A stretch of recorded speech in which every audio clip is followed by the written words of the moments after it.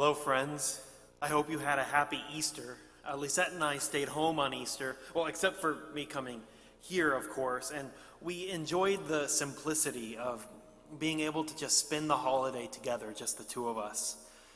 Many of you, I imagine, had a different sort of Easter, different than you're used to, whether due to the inability to go out and see family or the inability to gather here and worship in the way that you normally do. I mean, a bittersweet Easter sounds like it can't really go together. That doesn't quite make sense when the good of Easter so incredibly outweighs the bad. But I will say, I missed seeing you all this past Sunday. And so with that in mind, thinking about Easter and thinking about worship, I want to read something for you today, not from Scripture, but from the Gospel according to Twitter. These words come from just a regular old person. This is from a woman, a Reverend, Jess Cast, who leads a congregation in New York City.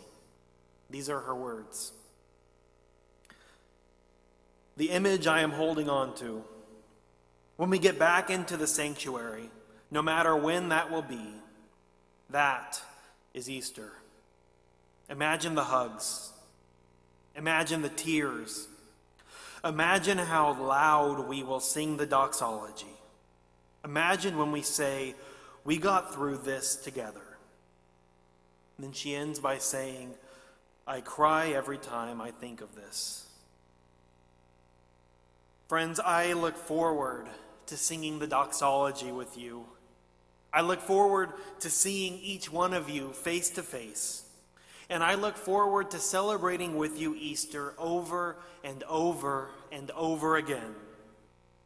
Remember, Jesus Christ died so that we all may have life. And so the Easter miracle is something that we witness to every day of our lives, again and again, as God continues to breathe life into what was once dead.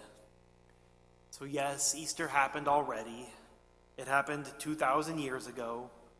It happened this past Sunday, and it will happen again the day we are reunited in both body and spirit. Until then, He is risen. He is risen indeed.